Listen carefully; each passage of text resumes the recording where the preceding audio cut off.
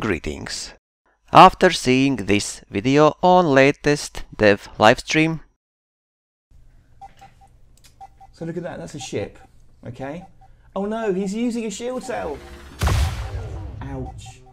Now he's got no shield. That's actually pretty self-explanatory and wow. Looks scary, I know.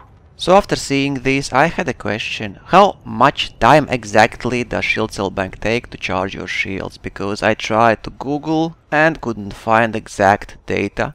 I mean, we all know that it takes 5 seconds before shield cell kicks in, and during those 5 seconds your ship will overheat. But how many seconds it takes for shield cell to actually charge your shields? And you know what that means. That means one more video from me.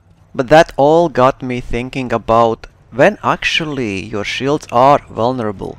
Because shield charging animation starts when you press shield cell bank button. So basically 5 seconds before shields are actually charging also should count. That is a lot of time.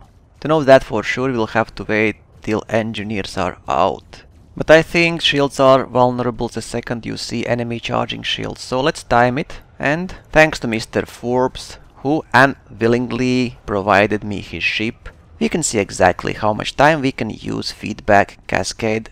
It's around 8.2 seconds. And now tell me what you think.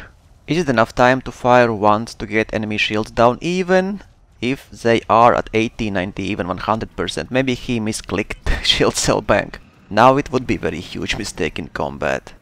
So if that's true and devs won't change it, I think shield cell banks in open will be very risky business.